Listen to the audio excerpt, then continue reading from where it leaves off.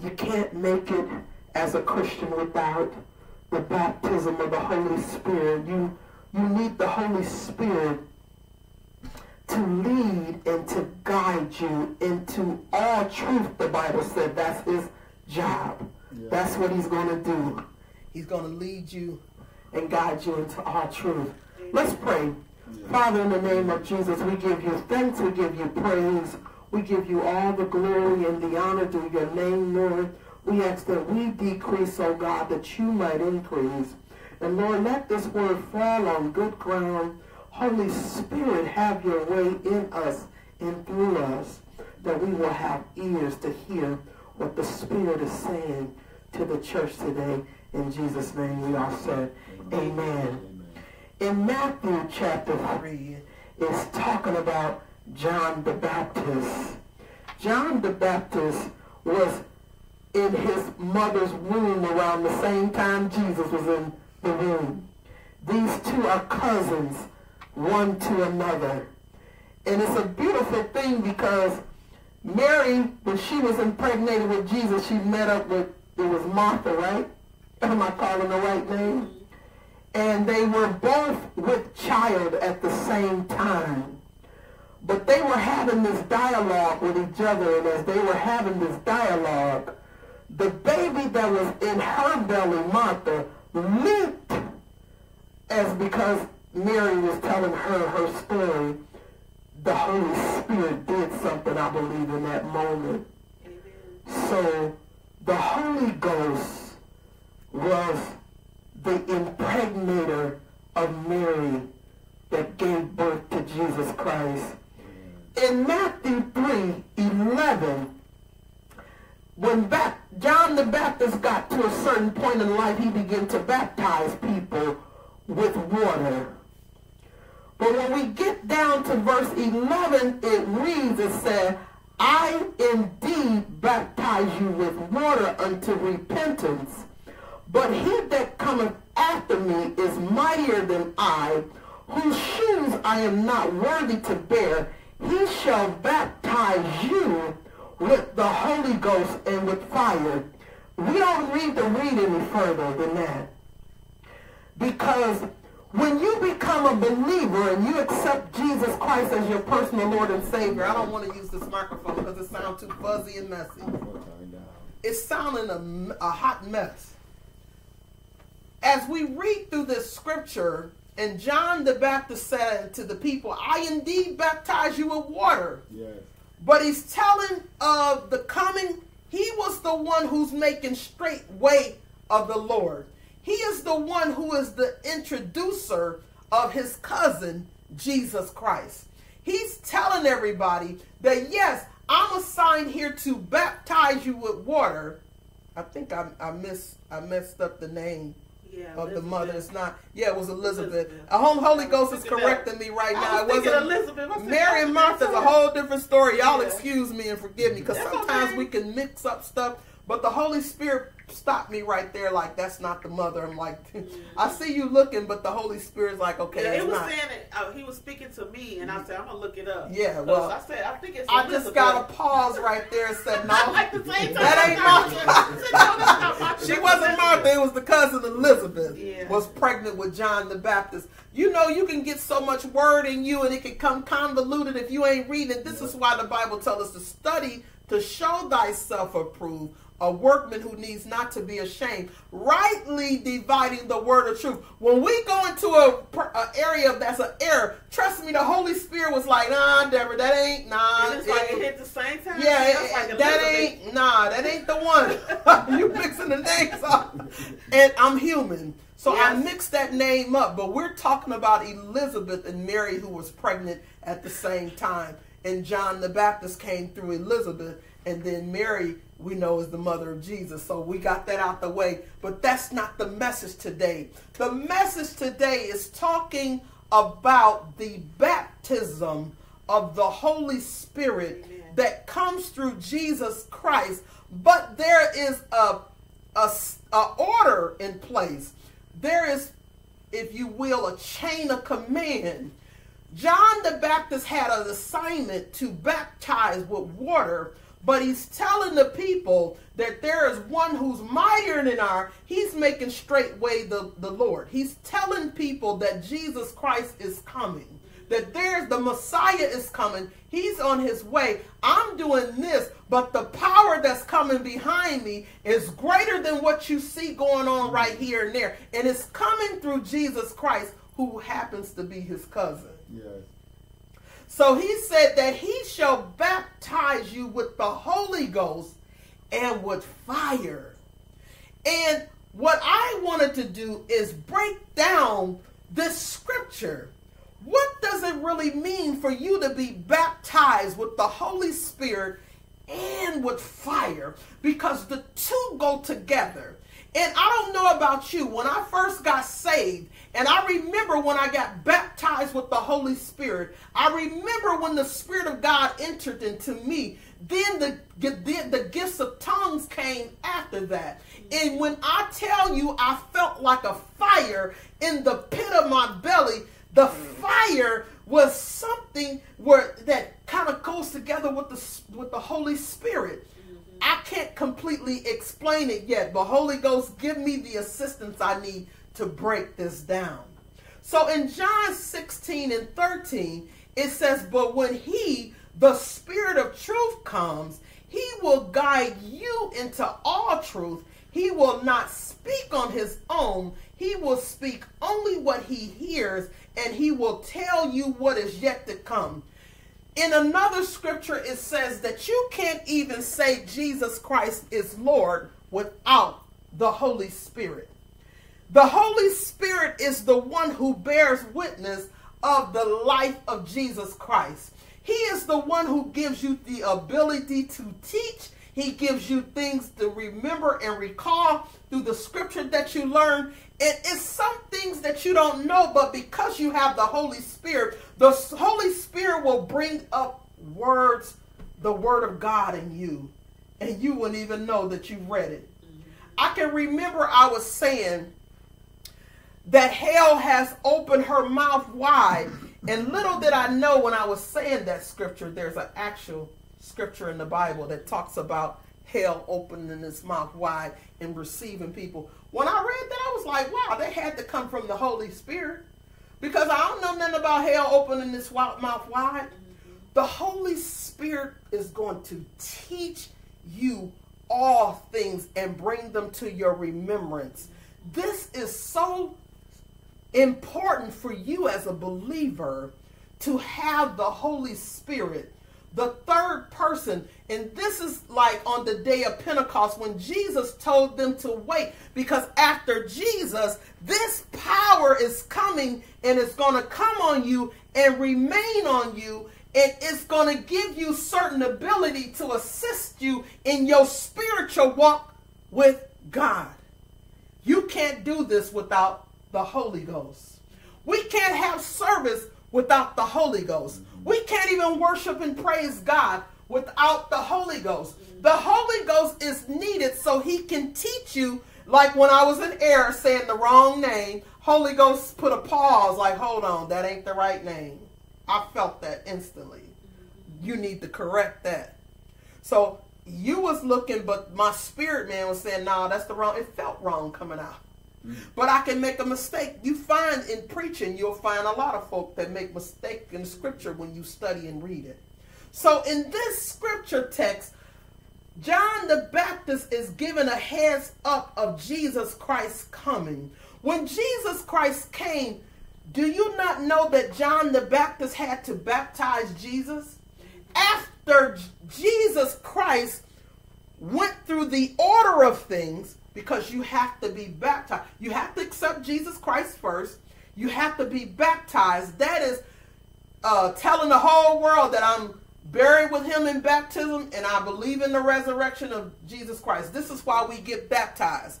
We're acknowledging to the world that I believe in the death, the burial, and the resurrection of Jesus Christ.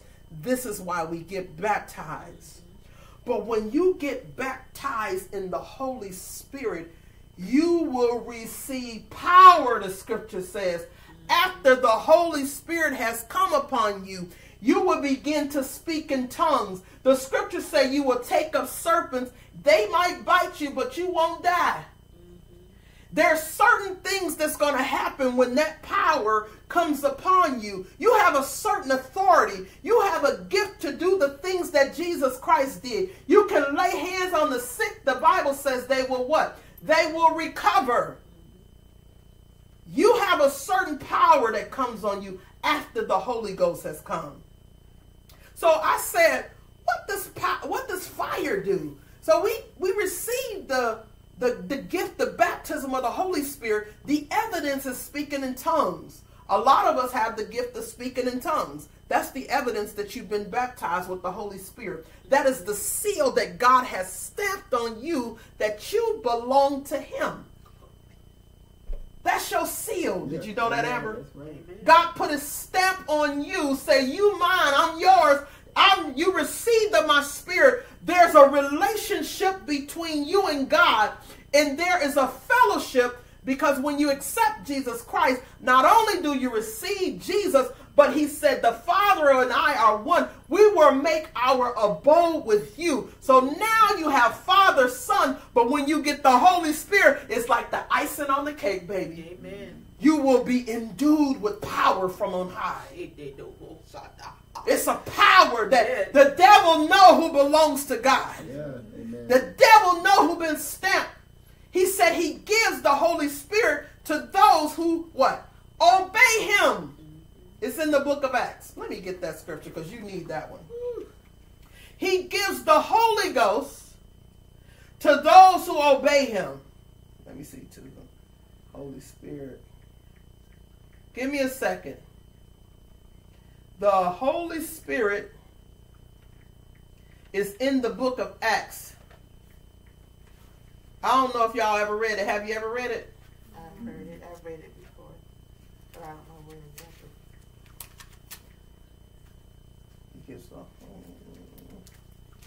I should have had it written down already.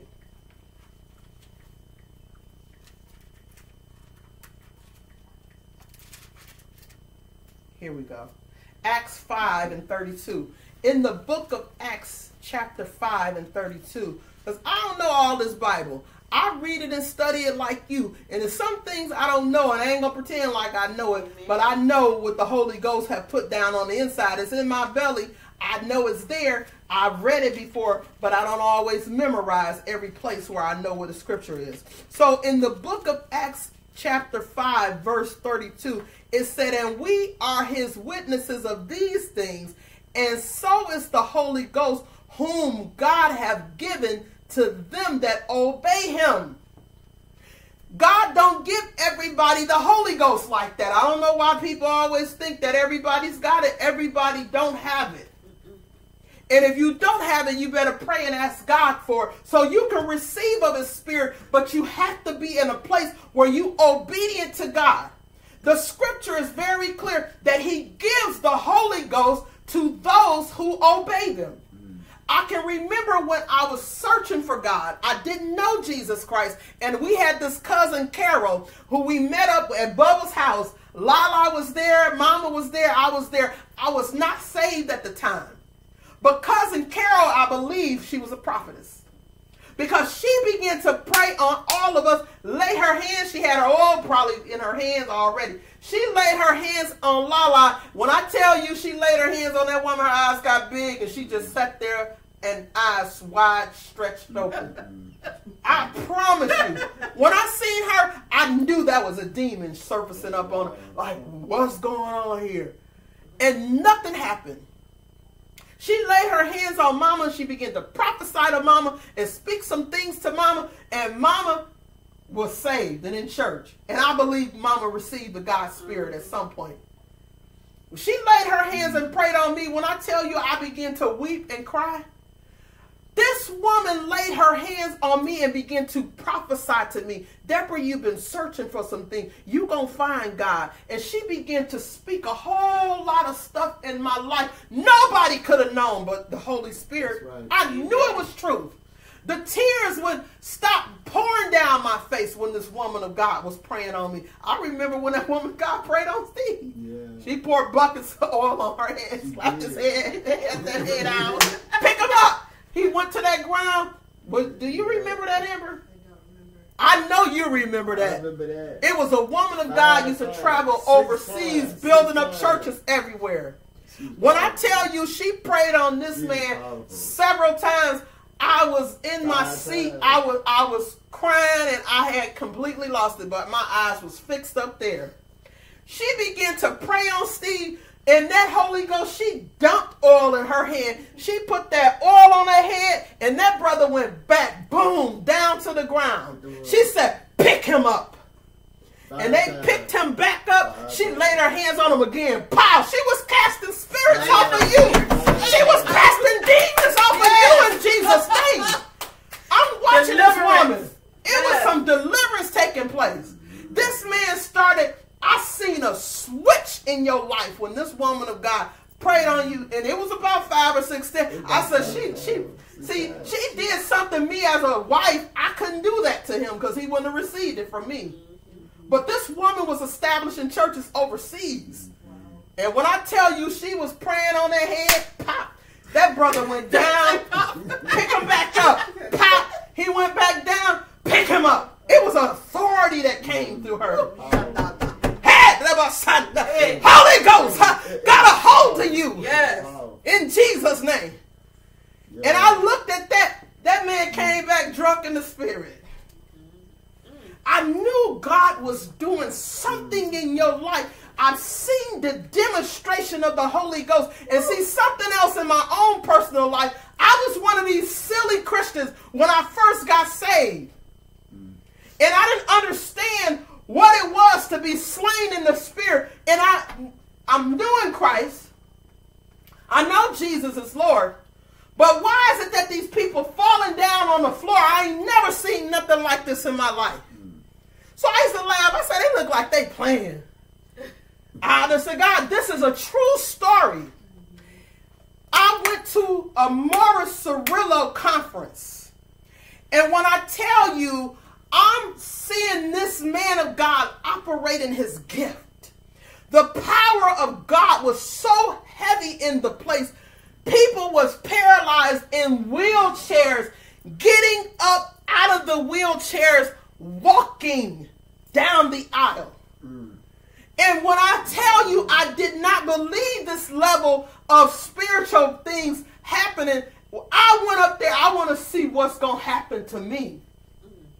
So when I took that walk up, as I'm walking, and God is a witness, as I'm walking up here, the presence of God began to come down on me, and I began to shake all over, and I could not control it.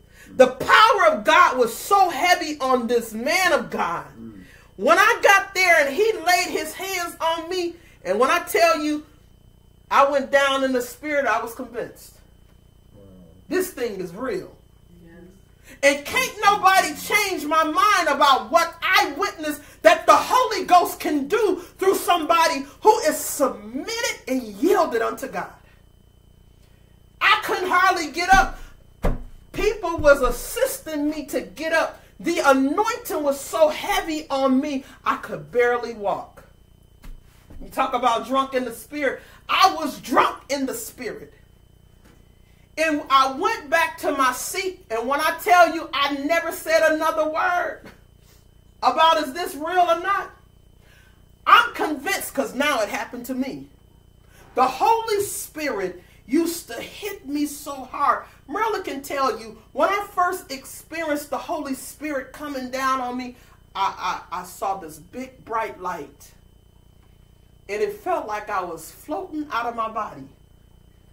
And the power of God would rest on me so heavy back when I first got saved, it wasn't nothing to play with. But I didn't think getting slain in the spirit was real. I really didn't. Until I went to that Morris Cirillo conference. And I believe in the power of the Holy Ghost. I believe in God's anointing. I believe in the presence of God to change anybody. I'm a witness to it. Amen. I'm a witness. The Holy Ghost is real. Remember I told y'all about laying hands and praying on a car where the engine had a hole in the cylinder block. We prayed on a car and the car started and drove a few miles before it clunked out. You tell me the Holy Ghost didn't start that car. Ain't no way a car's supposed to start with an engine, a hole in the engine cylinder block. No way. But it's impossible with man. No way. It's possible with God. Yes. And the Holy Spirit will show himself strong when we believe. We believe in God. Trust in him. You see all the miracles that Jesus did. Yes. When the Spirit descended upon Jesus like a dove, and the heavens opened up, and God spoke to every witness that was on this earth, "This is my Son in whom I am well pleased." God witnessed that Jesus Christ was the Son of God by speaking through the clouds in heaven.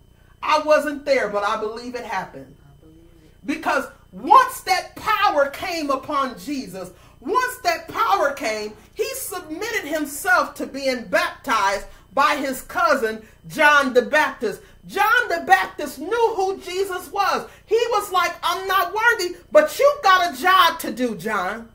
You have to baptize me," because Jesus had to submit to the laws on this earth, and that's the only way he could have did. God himself in the flesh had to submit to his own laws. Yeah. He's awesome. He had to be born. He had to go through being baptized. He had to be immersed in the water, and he had to receive the Spirit because he was in flesh. Ain't God powerful? Yes, he is. When you see all this stuff that he did to wrap Jesus up in flesh and bring him down here to die and to rise and give us of his Spirit, who wouldn't worship him? The fire. This is what I read. What does the fire do? You be baptized with the Holy Ghost. We know the Holy Ghost, you be endued with power. You have an authority. You have a seal on you. These are the things that's the evidence of the Holy Ghost. You begin to speak in tongues. You begin to do things that you know natural flesh can't do. You begin to operate in spiritual things and spiritual gifts because you've been filled with the Holy Ghost. And what does the fire do? This, the Holy Spirit gave me. This kind of fire is the fire that purifies you and purges you and keeps you holy because it's teaching you how to live how God requires you to live. That's what the Holy Ghost do. So the definition in the regular dictionary says there's a burning sensation in the body. I said, how y'all know? Y'all experienced the Holy Ghost too? That was my first question when I read this out of the dictionary, because man wrote this definition of fire. His definition is a burning sensation in the body. That's exactly what the Holy Ghost do. Sometimes you get that burning in the pit of your stomach when the Holy Ghost is really on the inside of you. Am I right, Merle? You begin to speak in tongues, and when he's overwhelming and dwelling in you, the fire hits you. It is a burning in the pit of your belly. You begin to speak in them tongues, and you begin to glorify God. You don't even understand what's going on, but there's something supernatural going on in your spirit, man. Amen. You ain't never experienced it. You better get obedient with God. Get in line with obedience. People who disobedient to God don't have his Spirit. Everybody in church don't have the Holy Ghost.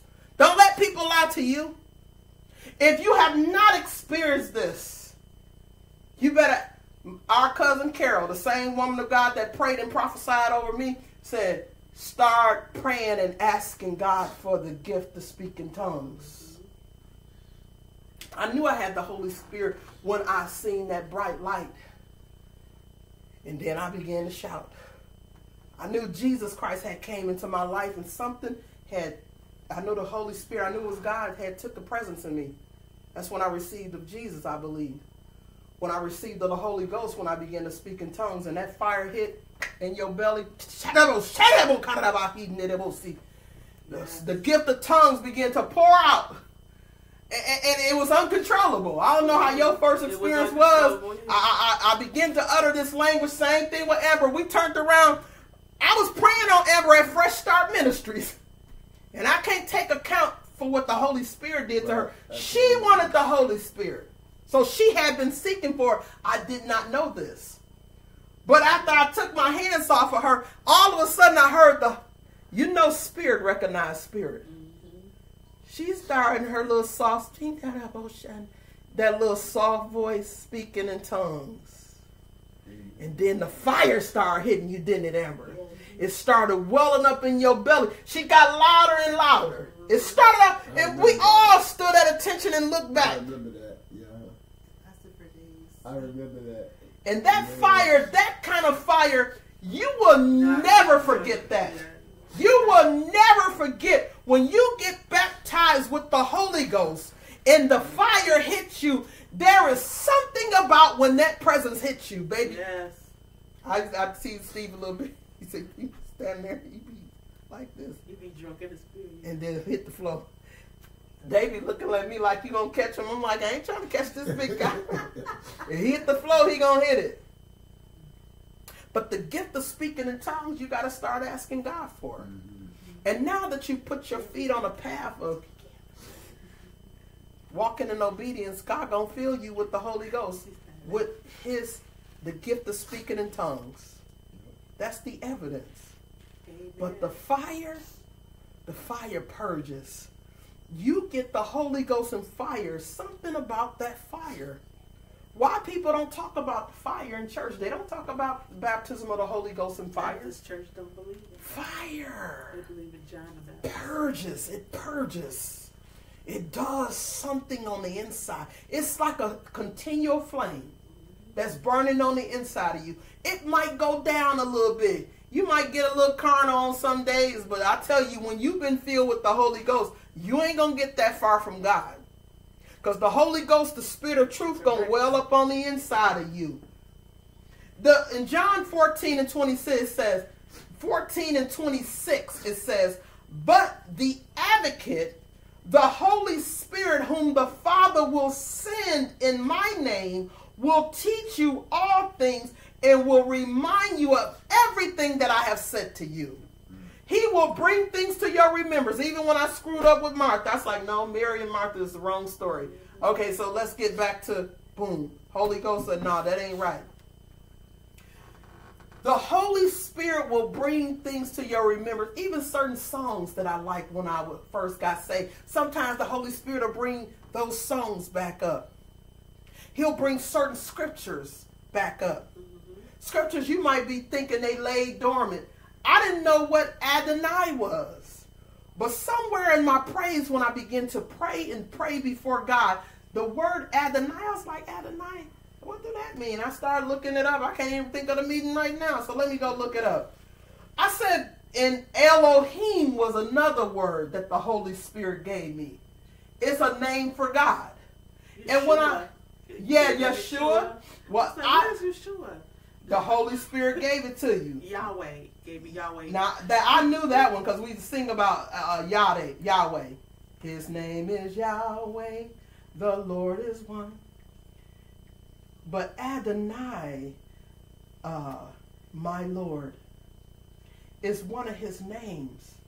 And another time I was studying, the Holy Spirit gave me that scripture.